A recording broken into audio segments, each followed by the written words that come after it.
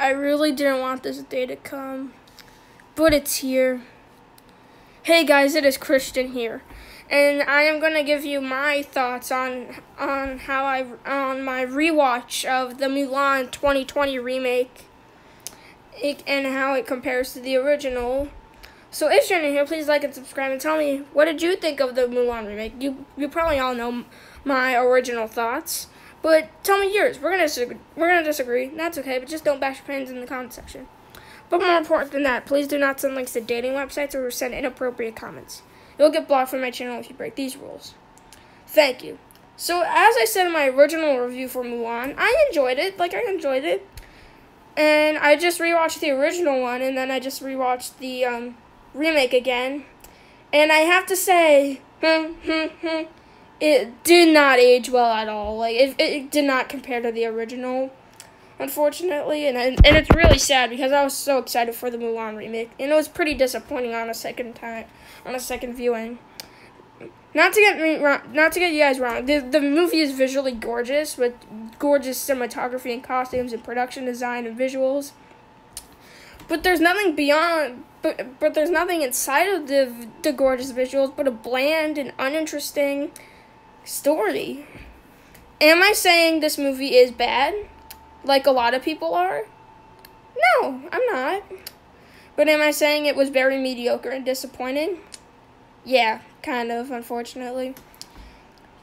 Leo, the lead actress playing Mulan, I liked her when I first saw the movie, but the second time, I came to realize that her performance is just so stilted and emotionless. Like, where's the emotion? This is even more emotionless than the Lion King remake. Yeah, there I said it. There are some redeeming qualities, like Jet Li as the Emperor was pretty good, and I did like the actor who played Mulan's father, who's probably the standout here. A lot of the changes, but a lot of the changes didn't really make sense to change. Like, why is there no Mushu? If there's some comedy in the movie, but why is there no Mushu? Well, I kind of wish the movie was a little bit more lighthearted. I'm fine with there not being Li Shang because there is kind of someone like Li Shang in the remake, but this like Phoenix thing has no purpose. You can cut it out of the film and it wouldn't change the movie at all. And I also thought when I had goosebumps when Mulan was putting on the armor and getting ready to go to war, I felt nothing with the remake. I felt nothing, unfortunately. Mulan's face expression was just so surprisingly emotionless. Like, where's the emotion? And also, it was a little bit of a shame that Mulan's grandma wasn't in the film. I'm fine with her having a sister, but I kind of wish the grandma was there as well. There's no sense with not having cricket here.